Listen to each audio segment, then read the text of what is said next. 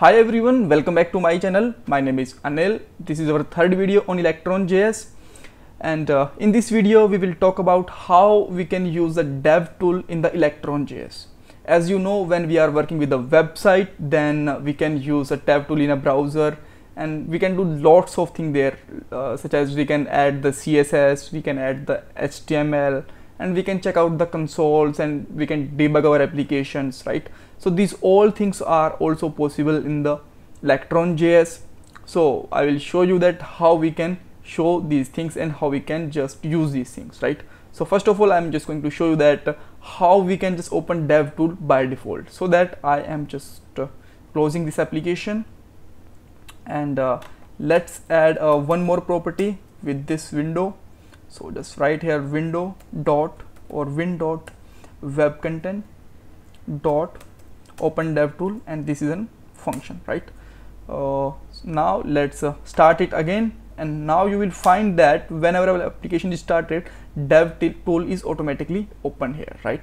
So now in this dev tool, you can, first thing is that this is totally similar with the Chrome dev tool, because Electron.js is actually using the internal browser which we call the Chromium, and the Chromium and Chromes are pretty much similar, so that the dev tool is completely look like Chrome dev tool.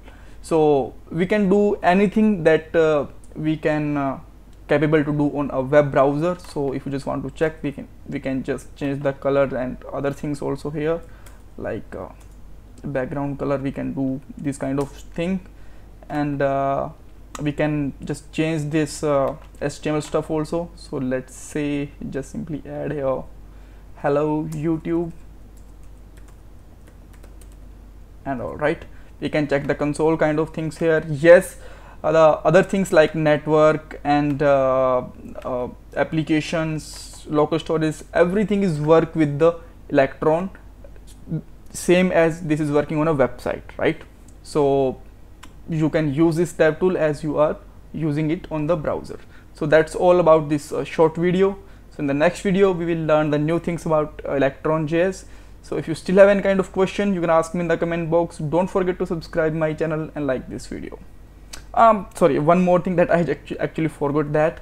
So when you use the window, then you will find some menu options, and you can open your dev tool from here also.